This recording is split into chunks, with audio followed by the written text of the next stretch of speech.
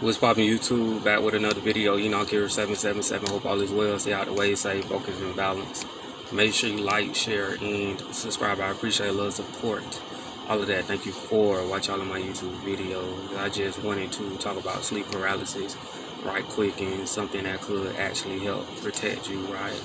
So basically, what I previously said within older videos was that if you sleep in a certain type of position, right, then this can help you prevent sleep paralysis, because if you're laying on your back, right, then you are basically open up. So with the Egyptians, right, in their tombs, the pharaohs, what was taking place was that they actually had their hands crossed like this over the heart, and this was to protect them from evil spirits and stuff of that nature. So like I said, that is one way you can actually do it. But what I actually found out was you can use crystals, right?